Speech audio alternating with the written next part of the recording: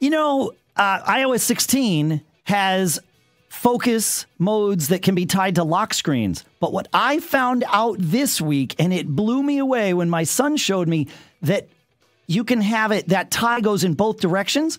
So when he changes his lock screen, a focus mode changes. And when he changes his focus mode, a lock screen changes. So he can know just by looking at his phone whether he's in like his work mode, his school mode, his do not disturb mode. This is amazing stuff. Super powerful.